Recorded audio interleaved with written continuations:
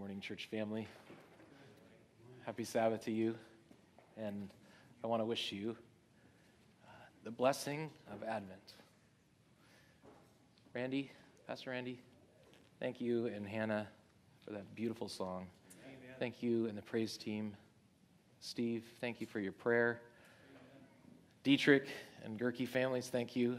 You know, all of these things don't just set the table for worship. They're all a part of the table and a part of the feast. And I've been blessed already, and I'm grateful. I'm grateful. Can we bow our heads and just ask God's presence to illuminate our minds as we open Scripture together? Lord, we come to your word once again, believing in faith that the power of the Holy Spirit attends your word. Not my words, but your word. And I ask that your Holy Spirit will use my words to point all of us together, myself included, to your word today. In Jesus' name we pray. Amen. Do you have traditions that you think about when you think about Christmas? Traditions that call to mind memories of Christmases past.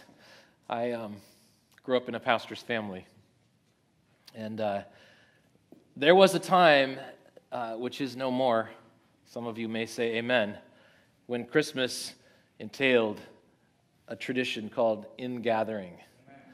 I can tell those of you who are pastors' kids, because you did not say amen. I might have even seen an involuntary twitch when I said ingathering. But man, the longer it is from my childhood, and the longer it is since I said goodbye to my dad until Jesus comes again, the more I feel almost a sense of nostalgia about ingathering. I leaned over to Paul a little bit ago and asked him, Paul, did you grow up with memories about ingathering? He shared a couple with me. I won't share them with you, but if you want to ask him about them later.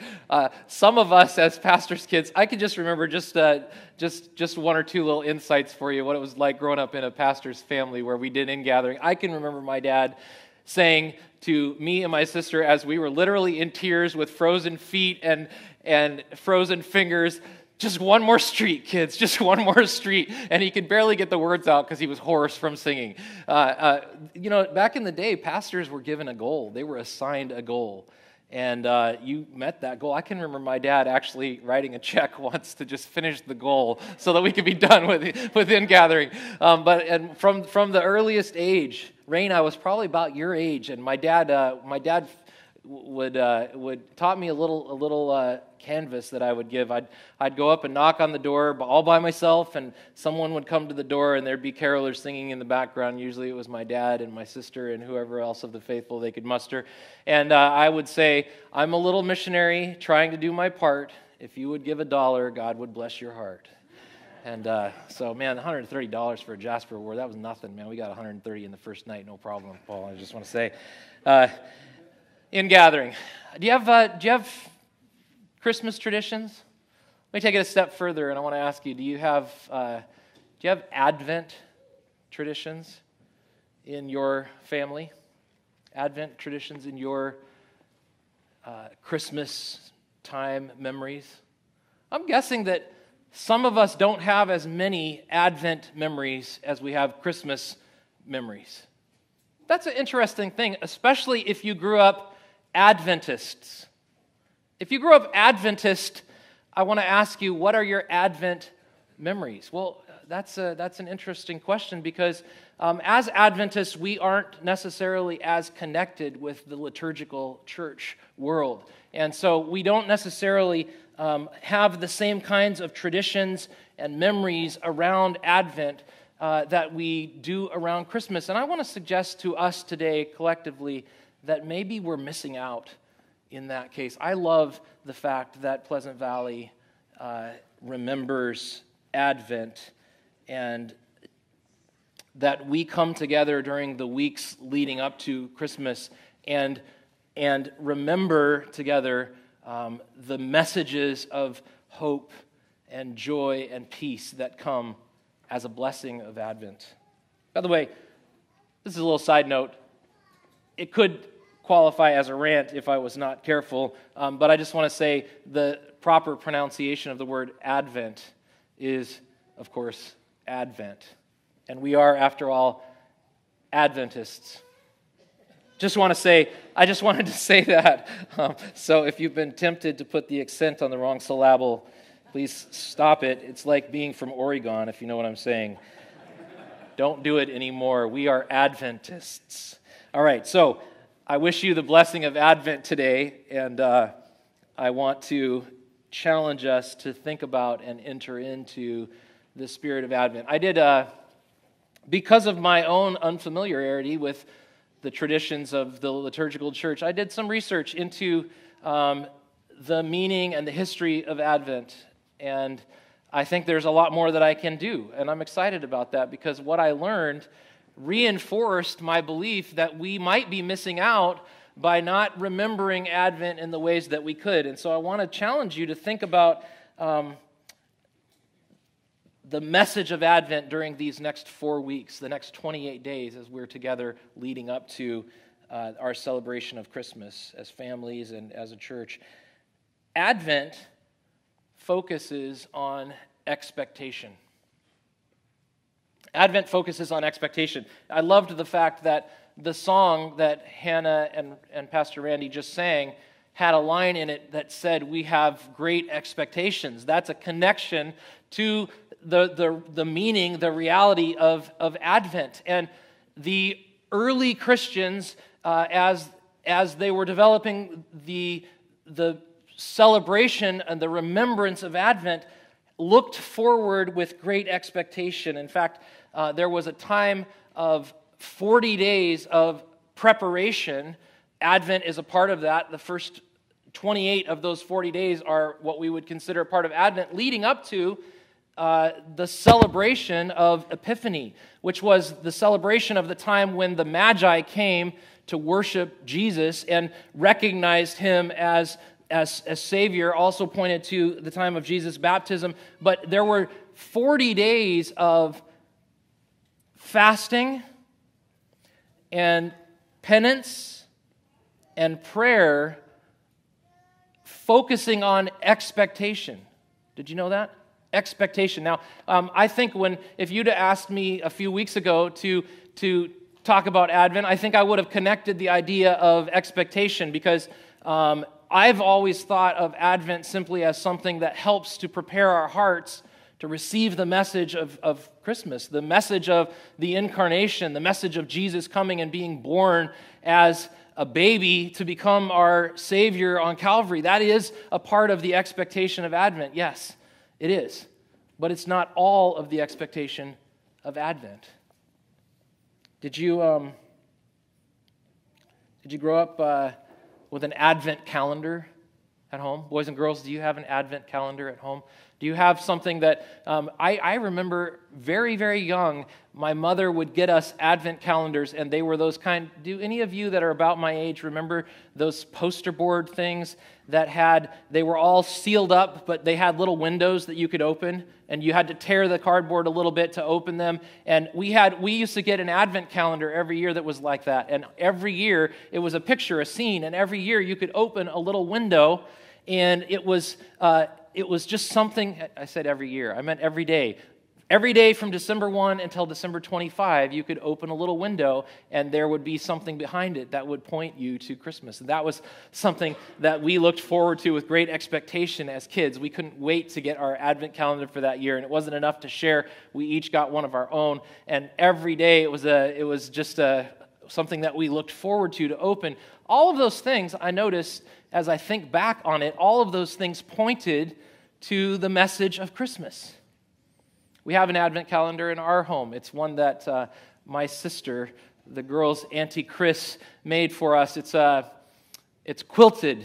It's a labor of love. It's absolutely beautiful, handmade, hand-stitched. And the scenes, it's got a little section for each day, and it's interactive in that on day one, you could put the star on the top of a Christmas tree, and it includes pictures of all of our family. It includes little things like even remembrance of our dog, Ollie, and some things like that we can just remember about the things that are special to us and that have provided meaning. All of those things point to Christmas. But the reality of the history of Advent is that Advent was not about Christmas when it was initiated. For the early Christians, the celebration of Advent didn't get linked with Christmas or the birth of Jesus until about the 6th century. And so for the early Christians, Advent was the very beginning of the liturgical year, the very beginning of the church year, and they spent 4 weeks in fasting and prayer and repentance, focusing on the second Advent. The beginning of Advent is looking to not the first coming of Jesus, but the second coming of Jesus. And I thought about that and began to wonder, what is it that we're missing out on as Adventists? See, we have things in our calendar that point us to the birth of Jesus, for instance. I mean, Christmas, we think about the birth of Jesus. At the time of Passover and the celebration of Easter, we remember the crucifixion and the resurrection. What do we have built into our calendar every year to anchor us to the reality that we are Adventists? We have Advent. And we need to engage with that reality. And so as we begin and as we look at the stories of Advent, I want to challenge us together to connect with our identity as Seventh-day Adventists. We are Adventists. We are looking forward to the real, physical, literal return of Jesus. And when I loved the fact that today we in our time of worship in song, we sang about songs that pointed us to the message of the manger, but we also sang about songs that helped us to visualize in our minds the King of Majesty, clothed in splendor and surrounded by rainbows and power and glory. That's the King that we look forward to at Advent, just as much as the baby born in a manger. And throughout the world now, for the next 4 weeks, Christians will be remembering and with hope and expectation the fact that Jesus is coming again. And then 2 weeks, the first 2 weeks of Advent, focus on that second coming of Jesus. The second 2 weeks leading us up to Christmas, focusing on the first Advent of Jesus, the first coming of Jesus as a baby in a manger. I love that connection. I want to take us to Luke chapter 1. I invite you to open your Bible as we look at this first message of Advent, talking about preparing our hearts. I said in my introduction to the message that we write up and share on social media this week that sometimes I need a little preparation for Christmas. You might relate to that. Like literally 20 minutes after the Thanksgiving meal was finished, one of my daughters said, "Dad, can we listen to Christmas music now?" Because I just rebel against anything related to Christmas before Thanksgiving. And so I was like, no, technically Thanksgiving is not done yet. And we had a little argument then about whether the day began at sunset or at midnight. And I'm not going to say who won, but I need some preparation. And the message of Luke chapter 1 is a message of preparation. Can we look together at the story of Elizabeth and Zechariah that begins in verse 5, Luke chapter 1, verse 5. In the days of Herod, king of Judah, there was a priest named Zechariah of the division of Abijah. You ever wonder why it matters? I mean, the division of Abijah, is that really significant? Is that important to us? Actually, you know what? It might be important to us, and I want to just answer something that I get asked regularly. Some people will ask a question, was Jesus born on December 25? And I hope you know the answer to that question is no, he wasn't. We don't believe that Jesus was born on December 25. And so, but the celebration, maybe there's a reason we don't know the day that Jesus was born. Maybe there's a reason for that. But there's enough things built into the Scripture that you could know about the time that Jesus was born. And one of them is this verse right here. It says that Zechariah was serving in the division of Abijah. I'm not going to take the time to do the math and to dig deeply this morning, but I want to challenge you that if you spent some time and engaged with this question, you could see that because of the records of the Old Testament about the service of the priests, and because we know what month each one of those divisions served in the temple, you can know when Zechariah was serving in the temple. And if you know that, you can also know about the time of the beginning of the pregnancy. Most of those take about 9 months. And Elizabeth was in the 6th month of her pregnancy when she was visited by Mary. And you can come to an understanding not of the day that Jesus was born, but about the time of year that Jesus was born. And I think that's very interesting, especially because I think that it's very likely that Jesus was born in early September. And there was a feast that happened in early September called the Feast of Tabernacles. Isn't it interesting that that feast is a feast that points ahead to the second coming? It's an Adventist kind of feast, if you know what I'm saying. That feast is the only feast that I'm aware of in the calendar of feasts that has not met its ultimate fulfillment yet. It's a beautiful thing when you stop and think about it, and I challenge you to look at John chapter 1 and see in the message of the incarnation of Jesus that's referred to there. It says that the Word, in the beginning was the Word was with God, and the Word was God. And you skip down to verse 12, and eventually it says, and the Word became flesh and dwelt among us. A lot of Bibles say dwelt. The word there, tabernacled among us, literally pitched his tent among us. Wouldn't it be amazing? Wouldn't it be incredible if the image of God and the image of a promise of a second return and of the Messiah and of the time that we live together in the earth made new? Wouldn't it be amazing if God chose that timing to come and be born as a baby, to enter in and to tabernacle among us? That would be an amazing thing. It would be incredible. I don't know. I just think it's interesting that right here in the story of Zechariah, we see reference to him serving in the division of Abijah. Hopefully that's enough of a teaser that you have been stimulated to think about going and studying and spending some time in prayer and Bible study about that question. Of the division of Abijah, and he had a wife from the daughters of Aaron, and her name was Elizabeth. And they were both righteous before God, walking blamelessly in all of the commandments and statutes of the Lord. But they had no child, because Elizabeth was barren, and they were both advanced in years. Sound familiar? There are a number of stories in the Bible about people being barren, advanced in years, and having a baby. And I love this one. It's kind of told more from the perspective of the man, and which may be a little bit unusual when it comes to things about childbirth, but it says that he went into the temple and was serving there as a priest before the Lord, and he had an appearance appeared to him in verse 11. There appeared to him an angel of the Lord standing on the right side of the altar of incense. And as often happens in the scriptural record, when someone sees an angel, they're scared, they're troubled. It says that he was troubled, verse 12. And when he saw him, and fear fell upon him, but the angel said to him, "Don't be afraid, Zechariah, for your prayer has been heard."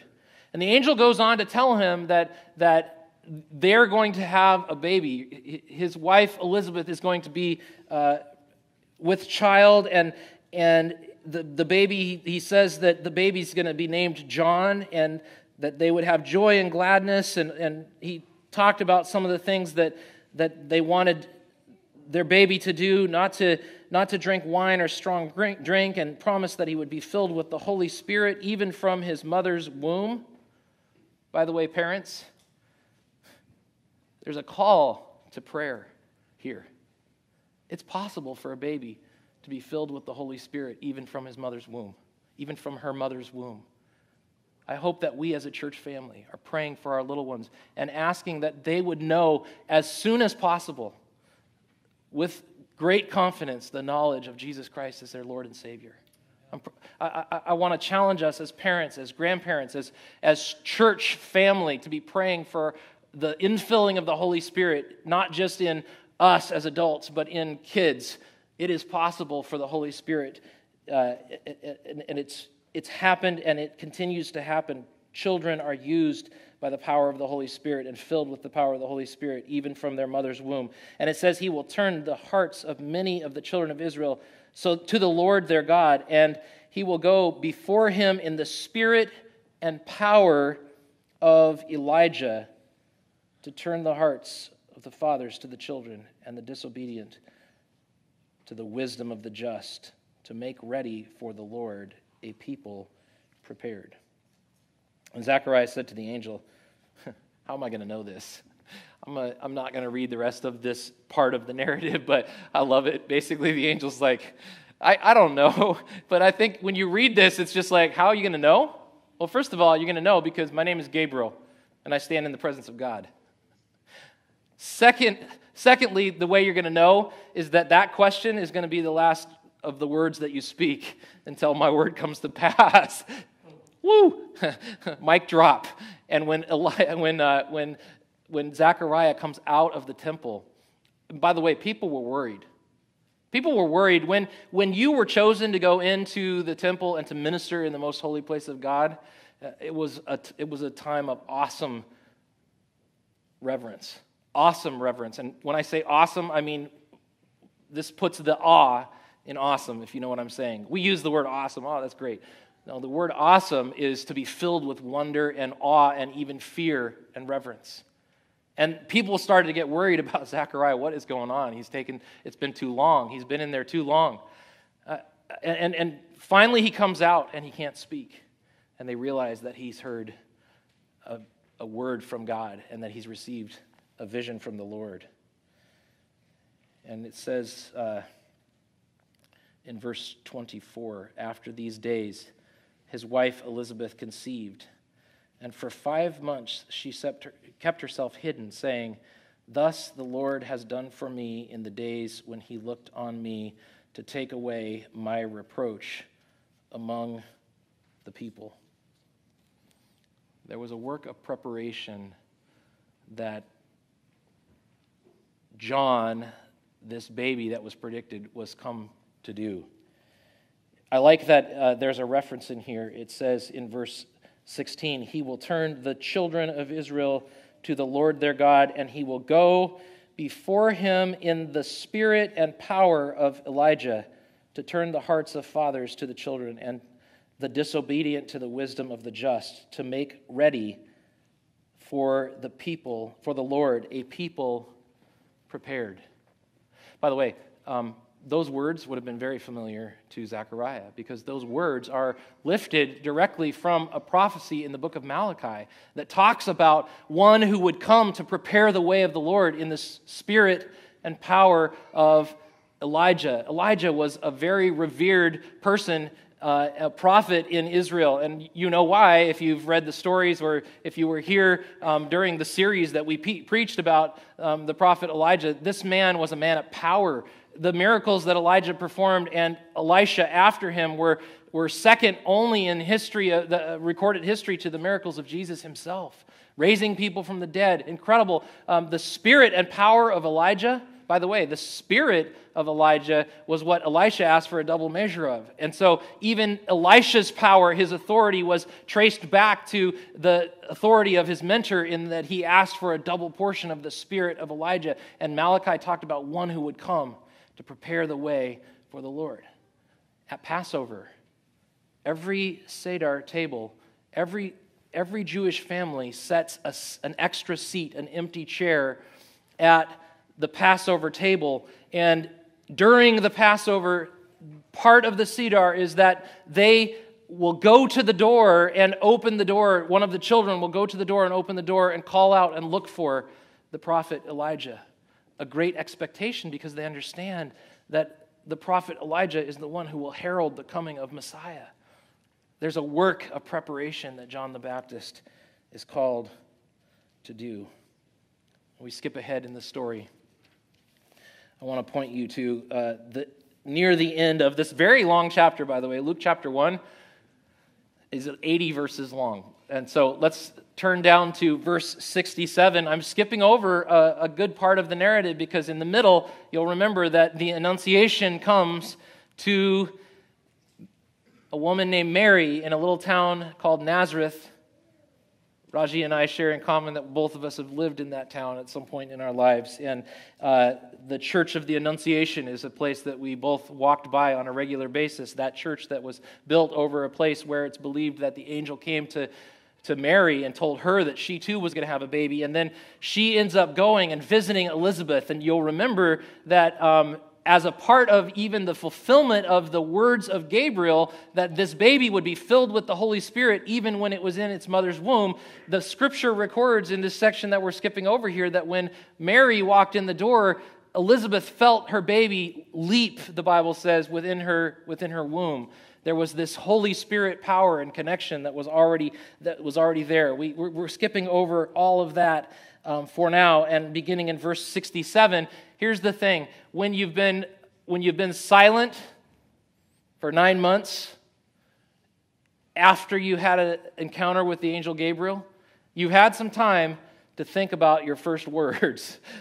What is John going to say when he finds words again? And in verse 67, it says, "And his father Zechariah was filled with the Holy Spirit and prophesied, saying, Blessed be the Lord God of Israel, for he has visited and redeemed his people, and has raised up a horn of salvation for us in the house of his servant David." Is John, that baby that was born, is that the horn of salvation? No. Zechariah understood that John's purpose was to prepare the way for the one who the Lord would raise up in the house of his servant David, as he spoke by the mouth of his holy prophets from of old. Verse 71, that we should be saved from our enemies and from the hand of all who hate us, to show the mercy promised to our fathers and to remember his holy covenant, the oath that he swore to our father Abraham, to grant us that we, being delivered from the hand of our enemies, might serve him without fear in holiness and righteousness before him all of our days. And you, child, will be called the prophet of the Most High, for you will go before the Lord to prepare his ways, to give knowledge of salvation to his people in the forgiveness of their sins, because of the tender mercy of God, whereby the sunrise shall visit us from on high, to give light to those who sit in darkness and in the shadow of death, to guide our feet into the way of peace.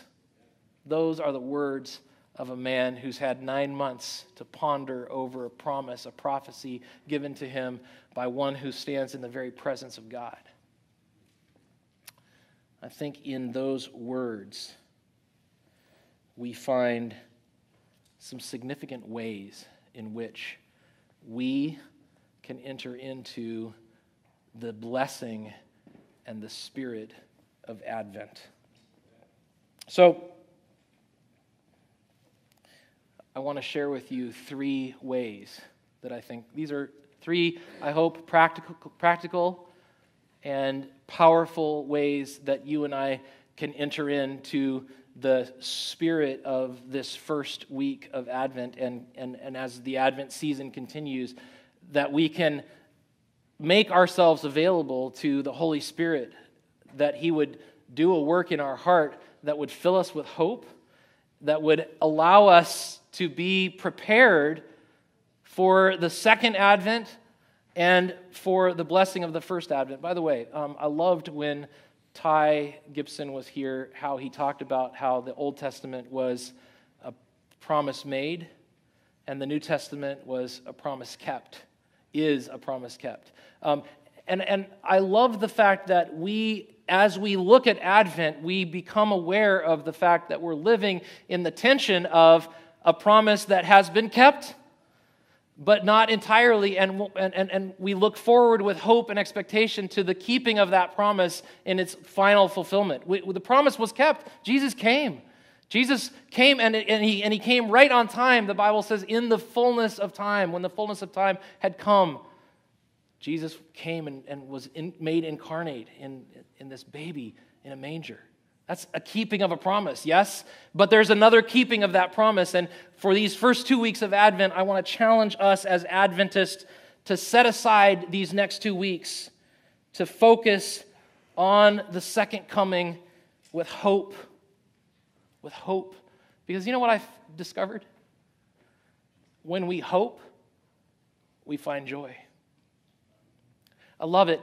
I love it. The promise that is given was that a light shone in the darkness and that the darkness can't overcome it. When you feel like darkness is winning, the answer to that is hope. The answer of that is connecting with the reality that we are expectant that Jesus is going to come again and that it's not going to be long. And so we can join our voices with the voices of ancient Israel and ancient Christians as well and sing together songs of hope and courage.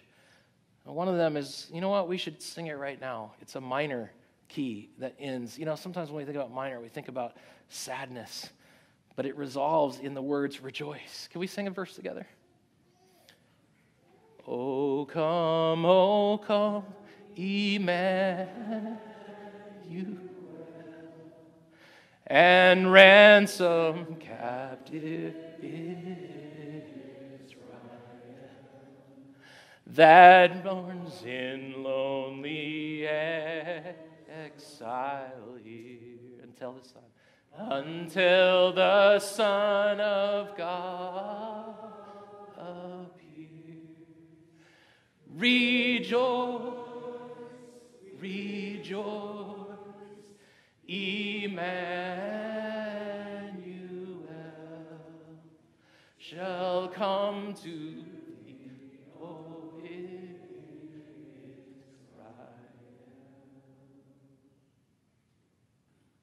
You sing beautifully.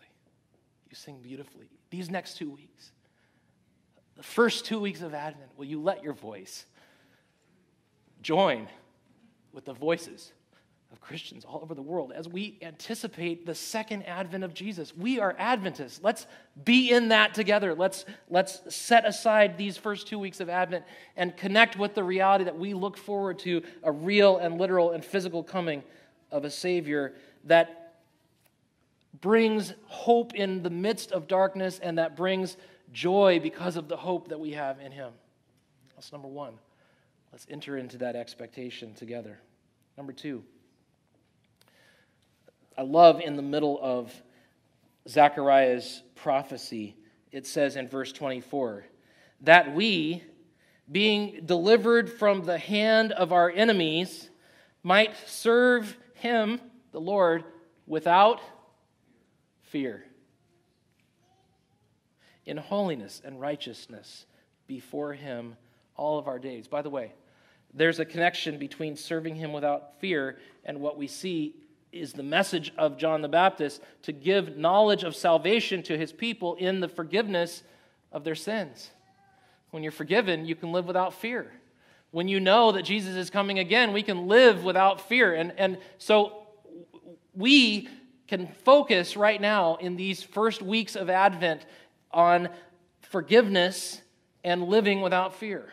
Would that be a good thing for us to focus on right now? Do we need forgiveness in the world? Do we need more forgiveness in the world?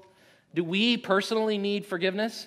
Absolutely, yes. And when we understand the forgiveness and reconciliation that we have because of the good news of the gospel, by the way, right here in the prophecy of Zechariah is the foundation of the gospel. We'll look at it again in just a second. But when we live in that connected reality, we have this sense of freedom and we are able to live without fear. Number one, our relationship with God, the fear is gone because perfect love casts out all fear. When we understand the love of God for us, it casts out fear, right? We don't come into His presence with fear, even though we know that we, on our own, we have nothing to offer, but we have the incredible sacrifice of Jesus, and that allows us to come into His presence without fear. Let's focus on forgiveness and living without fear.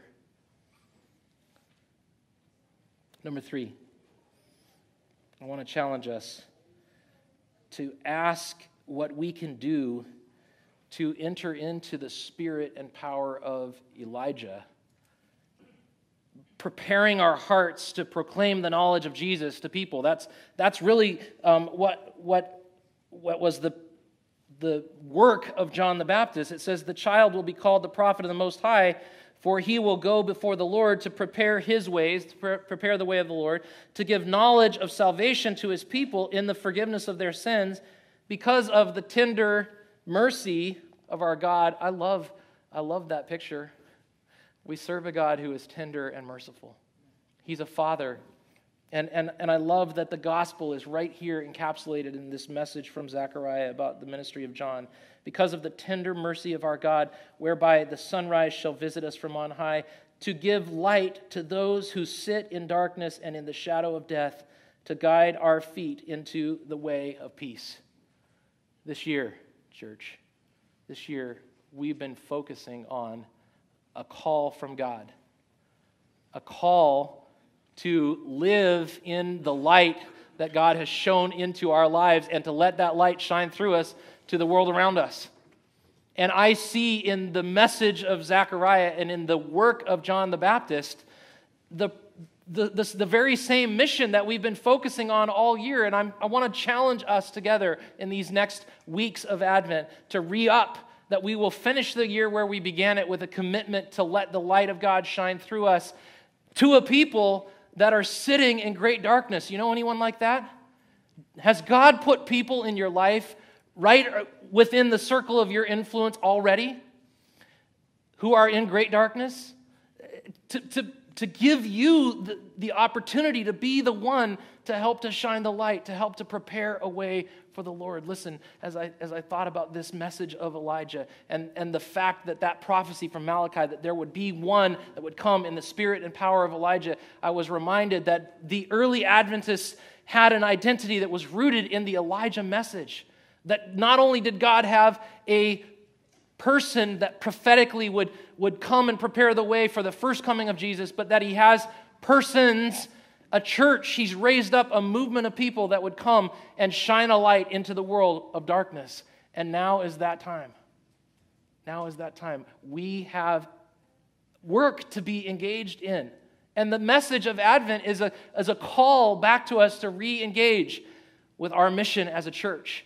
Not just here at Pleasant Valley, but as a worldwide church, that we have a message of hope and reconciliation and forgiveness, and a message that Jesus is coming again to share.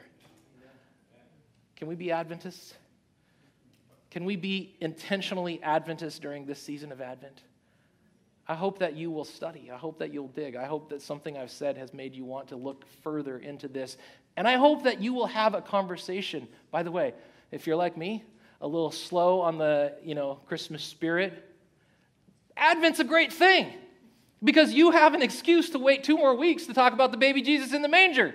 For the first 2 weeks of Advent, I'm challenging us to let the light shine. And the light I'm talking about is the light of that ultimate keeping of the promise when Jesus comes back again. Let's be Adventists. Let's do Advent for Adventists. Let's stand up together, and we're going to worship the Lord with a song that has been a blessing to us over these last few weeks. It's your breath in our lungs, and we're going to pour out our praise. Let's do that together.